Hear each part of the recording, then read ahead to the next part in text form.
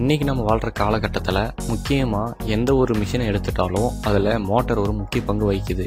இந்த மோட்டார் எப்படி ஆரம்ப காலத்தில் உருவாக்குனாங்க அப்படிங்கிறத இந்த வீடியோவில் பார்க்கலாம். மோட்டார்ஸ்களுக்கெல்லாம் தந்தை அப்படிங்கிறவர் யாருன்னு பார்த்தீங்கன்னா நிக்கோலா டெஸ்லா என்பவர் தான். இந்த நிக்கோலா டெஸ்லா நிறைய கண்டுபிடிப்புகளை கண்டுபிடிச்சிருக்காரு. இருந்தாலும் அவர் கண்டுபிடிச்சதில் மிக முக்கியமான ஒன்று மோட்டார்ஸ்னு சொல்லலாம். ஏன்னா அதுதான் நம்ம வாழ்க்கையில் அதிகமாக யூஸ் பண்ணிக்கிட்டு இருக்க ஒரு மிஷினரி பார்ட்டாக இருக்குது. அதுவும் இல்லாமல் நம்ம தண்ணி இறைக்கிறதுலேருந்து நம்ம mixie, grinder, washing machine, fan எது எடுத்துக்கிட்டாலும் அதில் ஒரு ஏசி மோட்டார்ஸ் இருக்கும். இந்த மோட்டார்ஸ் ஆரம்ப காலத்தில் எப்படி உருவாக்குனாங்க அப்படிங்கிறத நம்ம இன்றைக்கி வீடியோவில் பார்க்கலாம். வாங்க வீடியோக்குள்ளே போகலாம்.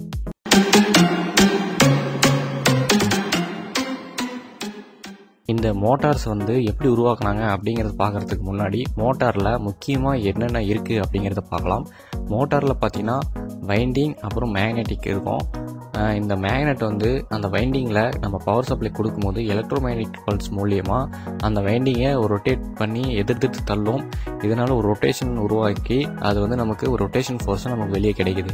இப்படி தான் ஒரு மோட்டார் செயல்படுது. மேக்னெட் இல்லாமல் ஒரு மோட்டார் உருவாக்க முடியுமா அப்படின்னா உருவாக்கலாம். அது எப்படிங்கிறது வாங்க பார்க்கலாம்.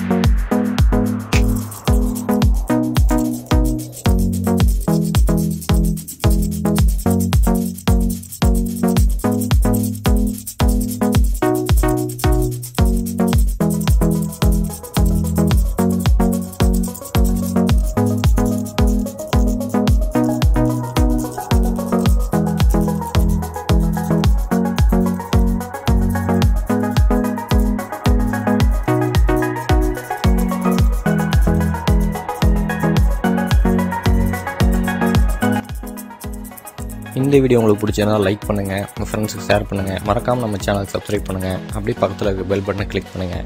நன்றி.